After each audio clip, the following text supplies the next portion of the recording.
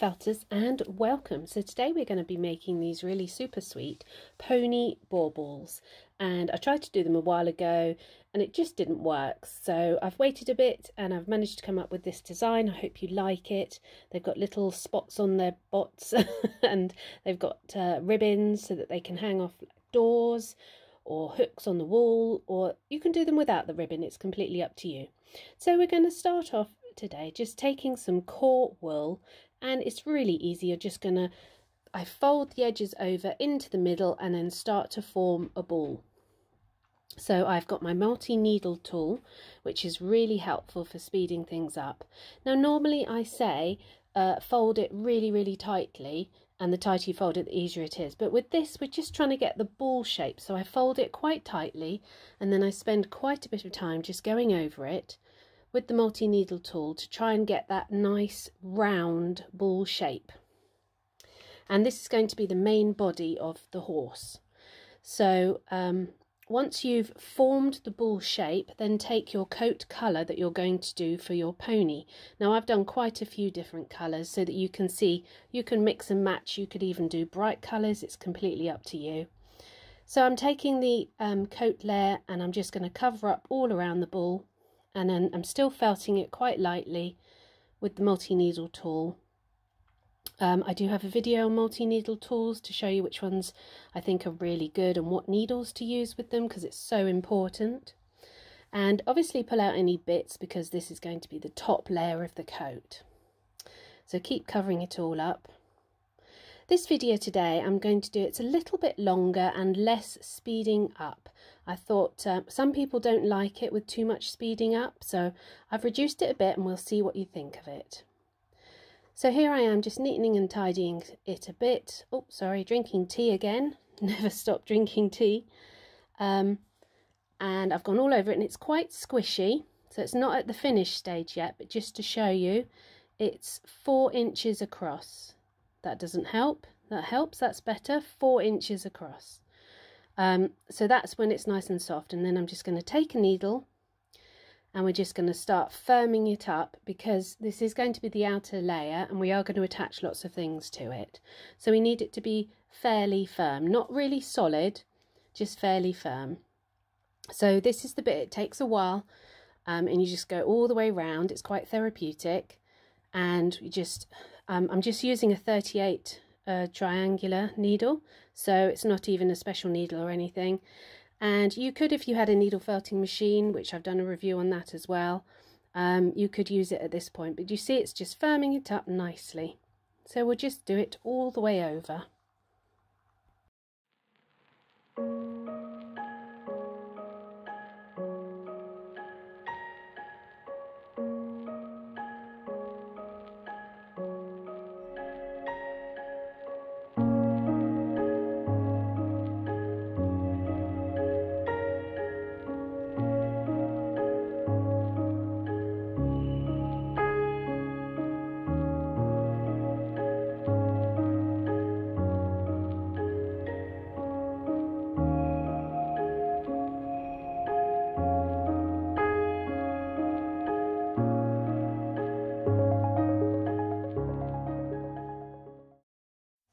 There we go, I firmed it all up. Give it a little roll just to see if it feels even and feels smooth.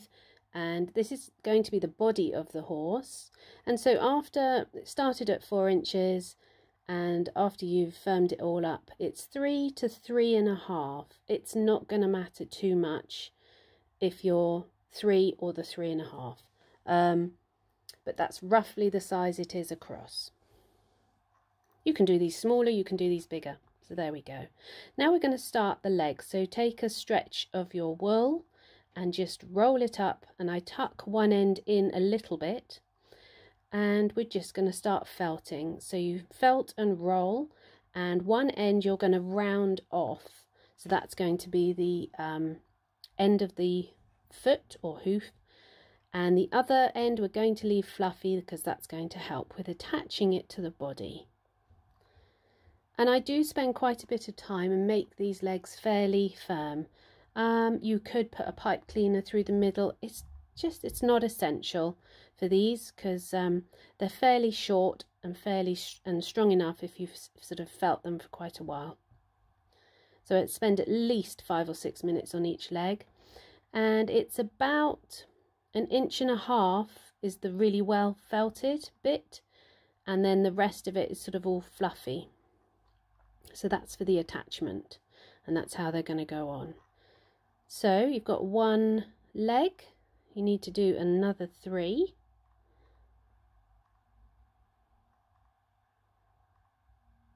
There we go.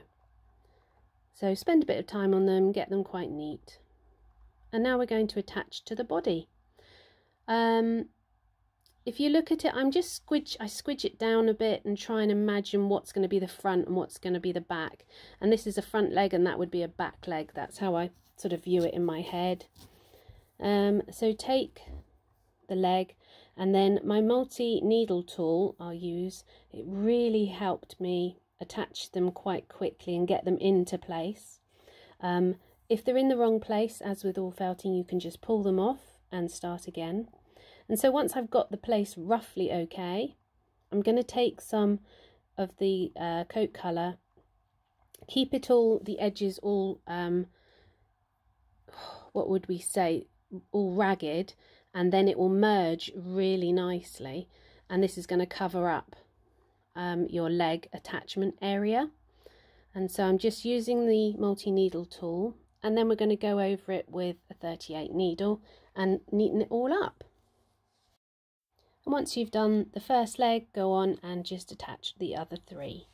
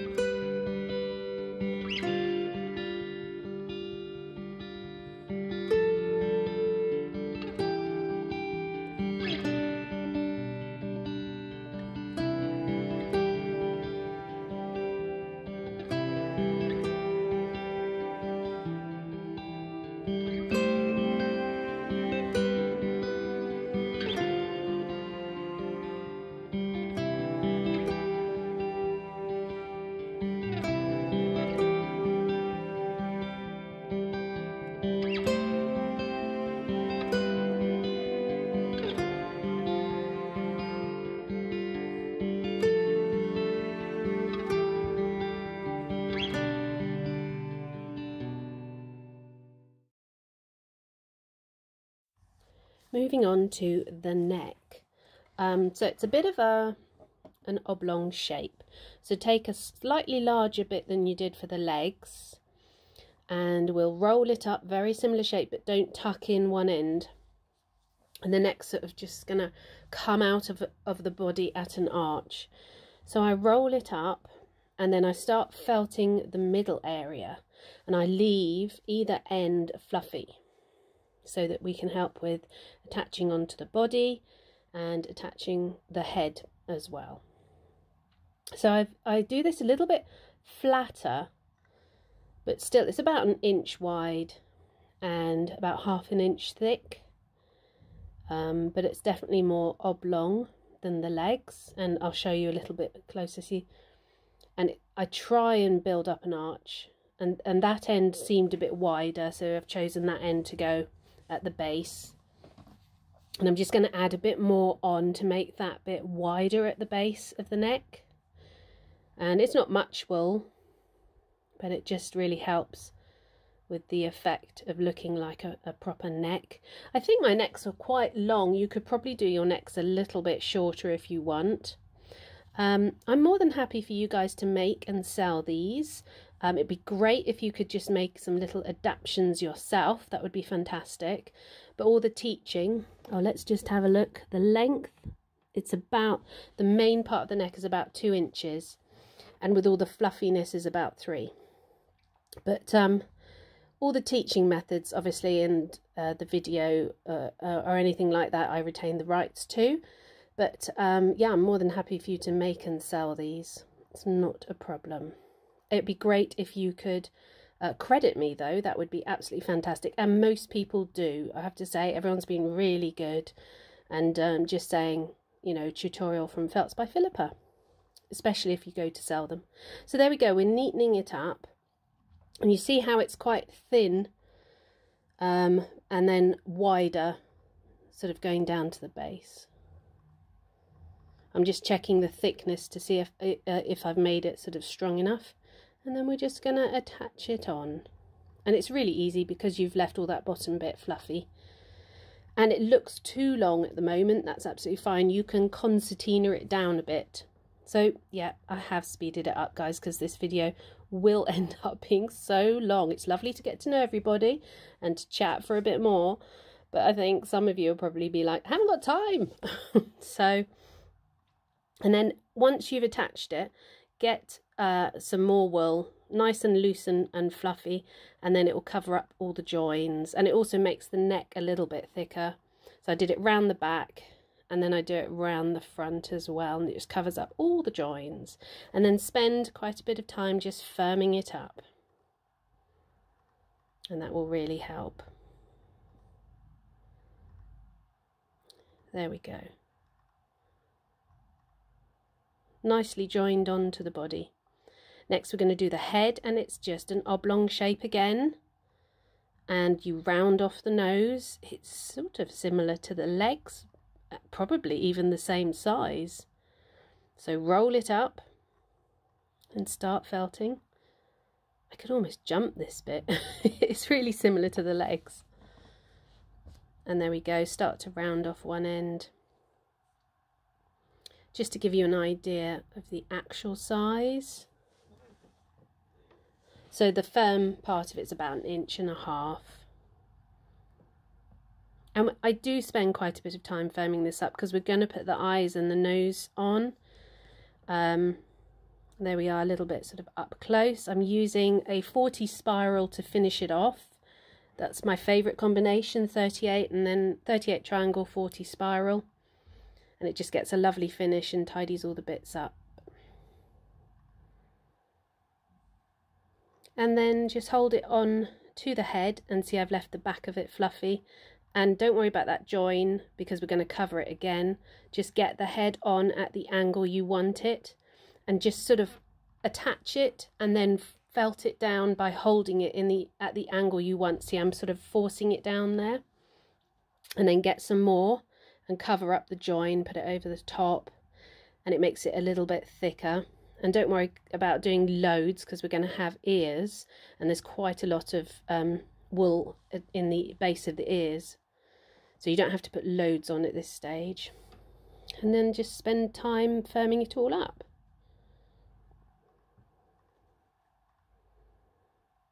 And there he is. I have to say, this is the stage where he could be a dinosaur. If you fancy making a dinosaur instead, you could deviate off, give it a tail, and you've got a nice little dino in a nice green purple colour. So here we are going to do the ears. So I get a nice little piece, and then I make sure it's flat, even it out, put it on the mat, and needle felt a triangle. You don't have to do the bottom bit of it, but do the two edges of a triangle, and this gives you a lovely edge bit, and it will stick to the mat. Everything sticks to the mat. It's really annoying, but it's quite useful now because you fold over the edge and it gives you this lovely edge of the ear, and it works. It's fantastic. So just fold it across and then start felting it in, and it gives you an ear which is a nice thickness with a lovely edge. You don't have to get the card out, so it's just really useful, and it's a nice little point. Don't felt the bottom of it because that bit's going to be loose for attaching. And then peel it off the mat. It really sticks, it's not a problem. And then you're going to spend quite a bit of time, see all that fluffiness, neatening it up. And then again, I do quite often go to the 40 spiral to do all the neatening up here. And you've got a nice tip of the ear there as well, so it's a great little way to do it. And then that's how we're going to do the ear, is just fold it in half. So there's the second ear. So felt through the base of the ear so it stays folded in half. You guys have seen my tutorials before, you know how to do this. And then hold it on the horse in the position you would like it. They're sort of pointing forwards and down a little bit. And start joining it on. You've got plenty of fluffiness. And then a little bit extra to cover up the join mark. Now, where there's a little bit of a join down the ear, we'll see it in a bit, don't worry. Because, see that line there, that'll get covered up by the forelock. So don't panic too much, just definitely the back of it you want to be quite neat. There's the other ear. It was a little bit too high up, so you just sort of pull it down a bit and then felt it. And then there's a little bit of tidying going on. There he is, 2 ears. Now we're going to do the eyes, and I did sleeping eyes because if you get the eyes wrong, especially as a beginner, it could totally ruin it. So sleeping eyes or shut eyes, they're very sweet, very easy, and they look good. So take some wool. This is a tops type wool because I don't have any other carded black. I would normally use carded. And just cut a piece longer than you need it. And I do use a finer needle for this just because it helps with securing the wool in quite delicately. And so start at one point and then bring it down and then back up again. A little bit tricky, but if you practice it'll be fine. And then the end, see it's too long, so I'm just felting it. And then I will fold those end bits over and poke them in. If they're really too long, you just cut them off. But it's nice to get all the end bits in, nice and neat. There we go. And that's a little eye. And then do the same on the other side. I had to do it upside down. It's quite hard on the other side. And then you're going to have to, I'm going to apologise because my SD card was full. So the nostrils are just 2 round blobs. Just put them on, needle felt them in, but it failed to record. So next we're going to do the ribbon. And again, I've speeded this up. Any ribbon, anything would do, you don't have to. You might want them to just be standing. So I sew through the end to keep them together. Then I fold over just to give it a nice base to attach with, and this is exactly how I did the Highland cow baubles or the sheep baubles. I'm going to be called the bauble lady, I think, after this. And then once that's attached over, then we put it at the base of the mane, really quite close to the base, and you sort of felt it through and up. Try and use a colour that's the same as your horse, it makes it a lot easier. And lots of in and throughs, and then you're going to have to check that it's hanging correctly. If it isn't, then adjust it forwards or backwards, because it's annoying if they tip. And then when I finish it off, I just put it through quite long and cut it off there. And sometimes you can put a little bit of wool over the top just to cover it a bit, but you cannot felt through the ribbon, so I sort of end up going around that bit, but it covers it really nicely. There we go, nice neat finish. Oh, and the fun bit, the mane. I am doing a dun coloured pony, so they've got a black mane and tail. As you can see, I did multicoloured on the bay, and I think I did, was it white on the grey one? So any colours that you've got that look nice, just go for it. So take out, they have to be tops, by the way. It really helps if it's tops. It looks a lot nicer. I've got a video on wools if you're confused about wools at all, and it'll explain all the differences. So take the tops out and lay them across the back of the neck, and then felt through the middle, and try and check that you're keeping it straight and through the middle, and just do lots of felting in a line, secure it in, and then fold it over, and it kind of goes a bit mad. So you have to fold it down into position, and sometimes you do the odd couple of felt with the needle not too many because it will show. And then I felt it down between the front leg, or just under the front leg, just because that's the length of my tops. And I sort of twist them a bit, and I just think it looked neat and out of the way. You could trim them shorter, and then just felt it so it stays in a bit. I just thought this was quite sweet.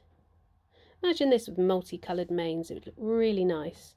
And as some of the ladies in my Patreon were saying, because I've shown them this, you could make a unicorn really easily. So this is the forelock. So exactly the same, take a much smaller piece, because when you fold it over it's going to be quite thick, so you don't need much. Felt it through, fold it over, and then you can split it either side, or to one side, to the other side. I was just trying to balance them up by doing it to the other side.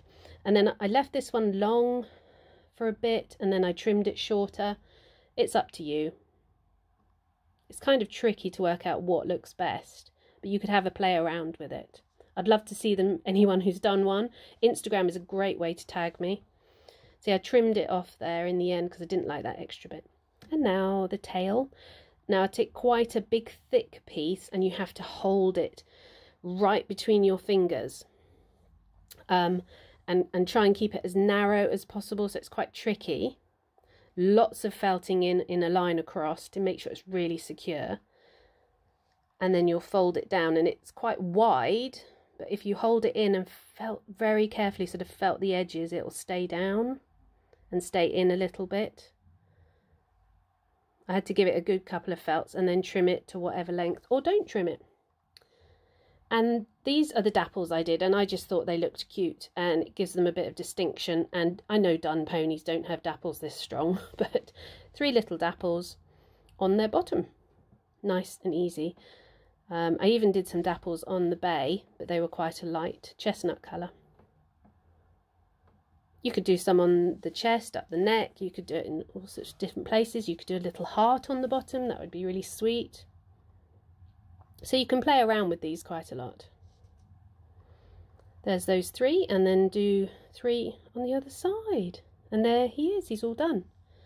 And so here's the bay with the multicoloured mane and a white blaze.